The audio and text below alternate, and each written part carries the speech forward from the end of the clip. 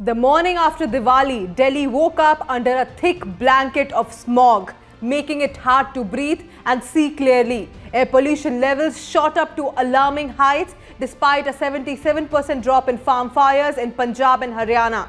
The main culprit this time are firecrackers.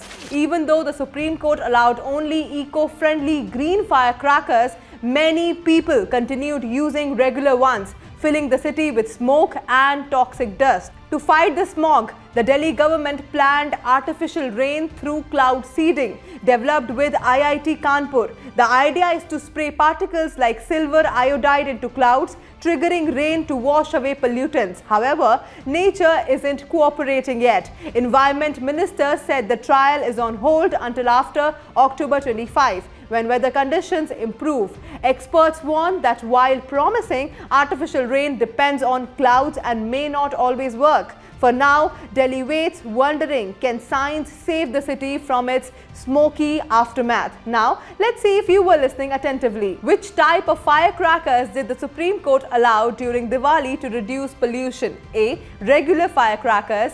B. Green eco-friendly firecrackers. C. Industrial firecrackers. D. Water-based firecrackers. Do tell us in the comment section below.